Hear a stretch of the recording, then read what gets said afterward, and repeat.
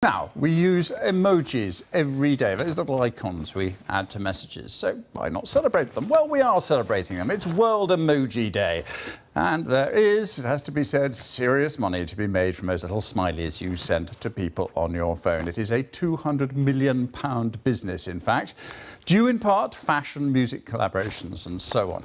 Nicholas Lufrani is Chief Executive of the Smiley Company. The Smiley Company, what does the Smiley Company actually do?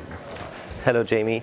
Well, the Smiley Company is a brand licensing company, and we work with some of the biggest fashion chains in the world, big brands, to develop fantastic creative products to spread happiness and good vibes throughout the planet. Okay, what kind of products are you talking about? Are they just the things you put on your smartphone, or is it more than that?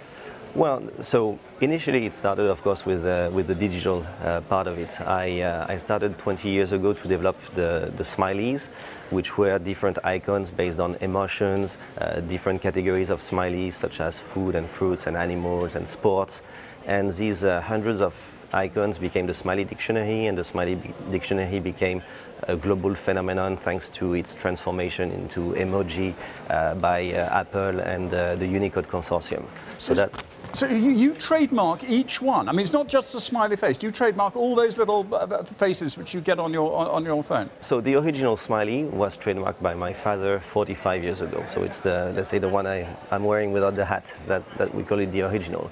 Then all the other icons are mostly protected by copyrights, and we use them on a lot of different products that are sold all over the world. So supposing I want to put one on, a T-shirt I'm selling, for instance, how much do I pay you for that? Well, it's not really like this. It's more us developing partnerships with companies and creating collections, organizing the distribution of these products. It's very rare that someone would come and ask us to do something. It's more us being proactive in managing the brand. Okay. So this is World Emoji Day. Did you come up with the idea of World Emoji Day, or is it somebody else's idea? Because it's a great advertising thing for you. I mean, it's a bit like Starbucks saying, let's have World Starbucks Day. Well, it is actually the World Emoji Day. The date is based on the day Apple released its iCalendar app in 2002.